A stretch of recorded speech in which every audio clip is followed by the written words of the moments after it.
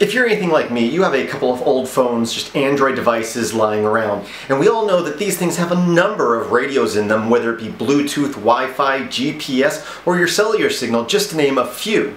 Now, certain things like Bluetooth or Wi-Fi are easily monitored. In fact, you can get a cheap little router like this, or even something as cheap as an ESP chip, an ESP32 or an ESP8266, literally for under $5.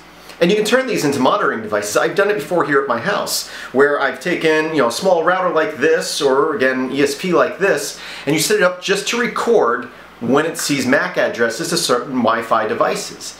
Doing that and logging the times, you can learn a lot about when people are coming and going. You can set up signals that when a device comes into range, it alerts you, and this way you just learn a lot. You know when someone's somewhere. So if you have a lot of these devices around, obviously it's easy to track. But you can turn off your Wi-Fi. You just click the little Wi-Fi icon and it turns off, theoretically. We don't know if it's actually turning off the device, but it's something we can test. Same way we monitor it. I could plug in one of these or just put any laptop into monitor mode and search for, MAC addresses, and I can see whether the phone is sending out a Wi-Fi signal or not. I can do the same for Bluetooth. But some of the other radios may not be so easy to do, to monitor, or to check yourself. So, like I was saying, your cellular signal. Now, on your cell phone, you can go in and you can click the little cell phone icon, the data icon, and you can turn off data, but you're still connected to the cell phone towers, right? Because you can still make phone calls and send and receive SMS text messages, even though you have your data turned off. So it's still connected to a cell phone tower somewhere. So these cell phone companies obviously know where you are with pretty good accuracy, especially if you're connected to more than one tower, which you probably are. But you have your older devices, right? Your older devices. You take out the SIM card, or maybe they don't have a SIM card and you just deactivate them. Are they still being tracked? Does the cell phone company still know where these devices are? This is something I thought about the other day. Because even though your data plan might be turned off, or your cellular plan might be turned off, or you take out the SIM card. Here in the United States, and I believe a lot of countries, it's required all cell phones, whether you have a cellular plan or not, has to be able to dial 911. Emergency numbers may be a different number in your country, but if that's true, that means these devices that are non-active that I'm carrying around are still being tracked. And as I mentioned earlier, I can turn off the data if I did have it activated, but even then, I can't turn off the cellular signal. And even if I did, how do I know? So some of what I'm going to say in this video, is my thoughts and theories, and I'm coming to conclusions that I may not know all the details about. So if anyone knows more about this below than me, feel free to nicely comment anything I technically get wrong that is, has to do with what I'm actually talking about.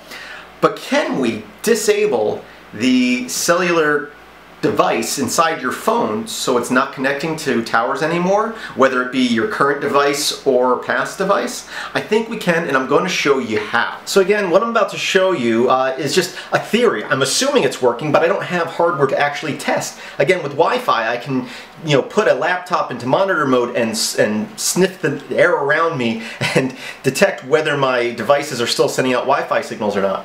I don't have anything to test a cellular signal with, but I'm pretty sure I'm disabling it. So again, these are Android devices. They're just Linux devices, like any computer. They need drivers or firmware for all the devices to work.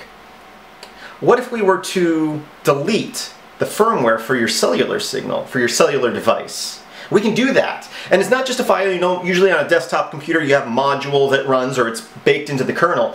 On Android devices, usually it's a separate partition. So if we can wipe that partition, theoretically, it should stop working. It obviously stops working. If I was to do that with my current phone, which we will be doing in this video, I'm going to back up that partition. I already have the stock image in case something goes wrong anyway. But I'm going to delete the partition that contains the firmware for my cellular cellular module inside my phone. And at that point, when I turn my phone back on after doing it, I'm not going to be able to make calls, receive calls, send texts or receive texts, or use my cellular data.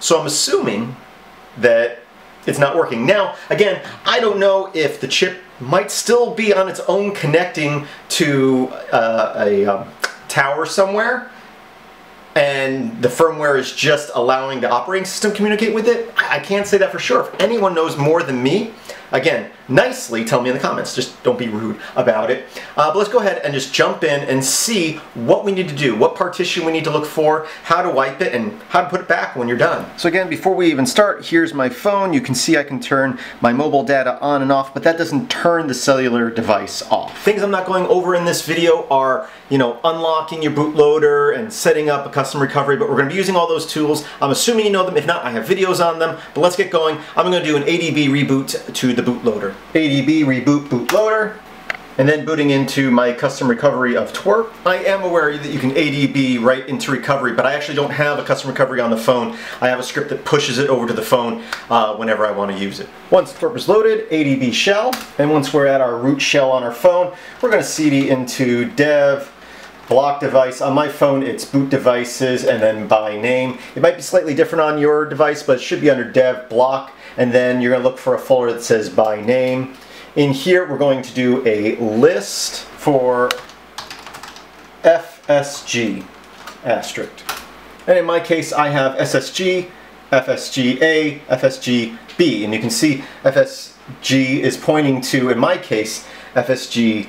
Real quick, the reason you have an A and B, and you will for most of your partitions on modern Android devices, is because you have a slot A and a slot B in case one gets corrupted, the system is still bootable after updates. In our case, we know that since FSG is pointing to FSGA, that's the slot that we're using. Now this device, this FSG device, is actually an EXT partition, so quickly let's mount that. And I'm going to mount it just to MNT because there's nothing in that directory right now. And we'll move into that directory and we'll quickly list out all the files. As you can see, there's a lot of files and a couple of folders. Again, I'm making a lot of assumptions in this video, but if you look at the file names in this, apparently these seem like they're the firmware and or configuration for your device for different countries. We're just going to wipe it all. Again, make sure you know what you're doing and you've made backups. In fact, let's make a backup real quick before we do anything here. I already have the stock image for my phone, so I can reflash anytime, but it's good to know how to do this, and there's a lot of different ways you can do it. You can use DD. Some people use ADB and pipe DD, but you don't even need to do that. Real quick, let's have a look at how to do this one way, and again, don't blame me if you brick your device. Real quick, I'm going to move out of that directory, and then I'm going to unmount that directory. Then I'm going to exit back to my main computer, and then from here I'm going to run ADB pull and then that block device name. So in my case it's dev block boot device by name FSG, and then the file name you want to save it to, which I'm calling FSG bin, but I don't think the name really matters. You might want to call it FSG.mbn because I think that's what it's called in the stock firmware. And this shouldn't take very long at all. We'll hit enter and it's done already. As I try to remind people all the time, because people tend to forget this and it makes things a lot simpler, is that on a Unix or a Unix-like system such as Linux, everything's a file. So even though this is a partition on a hard drive, the computer sees it as a file, and all we did was ADB pull like you would any other file, but we pulled the whole partition to a file. But let's check it real quick with files. So the file command will just tell us what type of file a file is. So all we have to do is type in file, the name of the file we just copied, and when I hit enter, it will tell us that this file is a Linux ext file system. It gives us the UUID for the partition,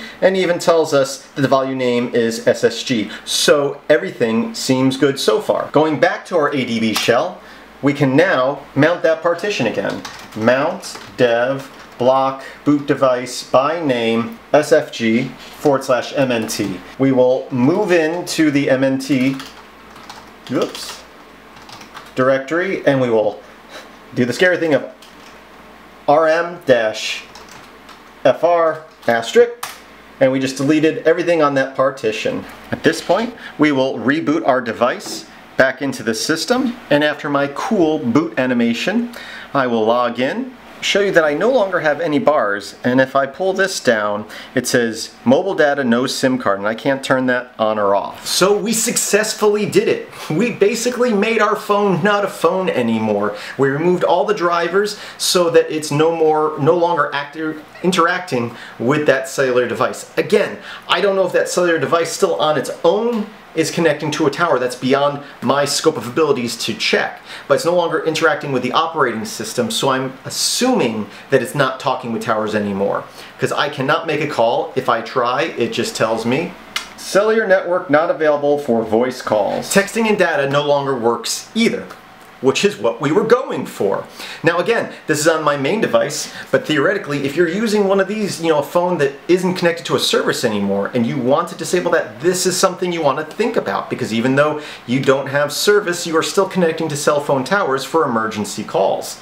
Again, if that's something you're worried about. Now, real quick, you probably want to fix it so that you can make phone calls with your phone again. Let's have a quick look at that. ADB reboot bootloader. And once your phone is at the bootloader, we can use fast boot to push over that image we had copied earlier. Fast boot flash FSG A or B if you're using slot B, and the name of the file that we pulled earlier. Only takes a second, and now I can reboot the phone. You cross your fingers that that image you made works, and that when your phone reboots, you can make phone calls. Notice once again, we do have our cellular bars, and we also have our Wi-Fi symbol, which I'm realizing was gone too. So we're actually disabling Wi-Fi as well when we're doing this. I can now turn my Wi-Fi on and off, and my mobile data on and off, and thank you for calling NCI. I can make phone calls. So we did it. We completely disabled some of the radios on our device, at least as far as software is concerned. Again, I know I've said it like 5 times in the video.